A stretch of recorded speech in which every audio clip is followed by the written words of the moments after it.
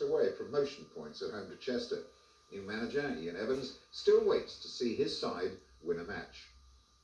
No, this isn't the Swansea manager being carried off in a state of collapse. It's just part of the special emergency exercise staged at the Vetch on Saturday. But Ian Evans' heartbeats fluctuated wildly throughout the game itself. He was on a high when Andrew Melville got in the end of Robbie James' far post ball to put the Swans in front after only 3 minutes.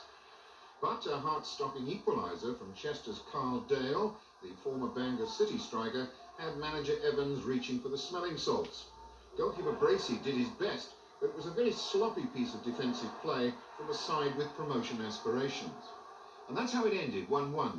2 valuable points dropped, though Alan Knill very nearly headed a second-half winner.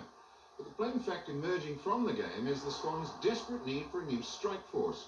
However, manager Ian Evans scraped a few crumbs of comfort from the match. For me and for the supporters, the essence of a good game is creating goal-mouth activity, if you like, creating or trying to make things happen in the box. And if I just take one player, for example, Bodak, for me today, he got crosses in. Half a dozen or 7 in the first half and the same in the second. That's just from one individual. And I know for a fact that they were coming from the other side with Tommy and young Chrissy Coleman. And Melville, who for me had an excellent game today, was also delivering the goods. The disappointment must have been about the lack of shots at goal. I doubt whether much more than about half a dozen in the whole game. That's right, yeah, exactly. In comparison to the amount of times the ball was in the box or in and around the danger area, the shots ratio didn't tally up with that amount of crosses that we did get in. So, something to think about. This is very worrying, and time is running a bit short for you now, Ian. It must be something that you've got to do something about. Well, time is running short in relation to the transfer deadline, I know.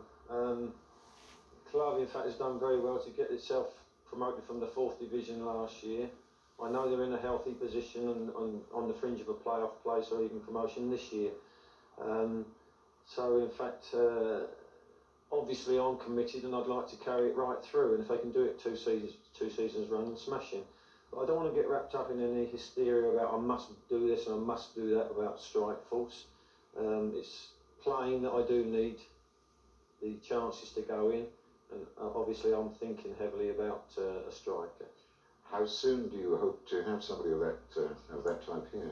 That I can't say. I've made inquiries. Obviously the better striker you go for, clubs are reluctant to let them go because even though they're playing reserve team football elsewhere, they're a good backup for their own squad.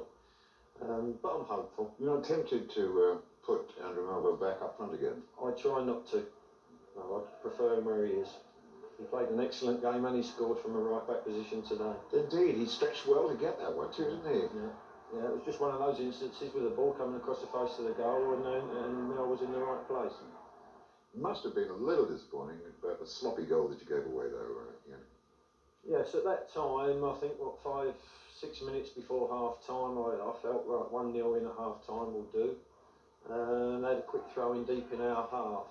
Somebody was sleeping.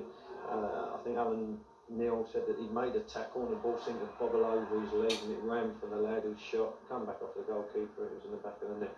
But purely just not being organised and aware of what might happen in certain areas, especially as quickly as that happened. It was disappointing for me.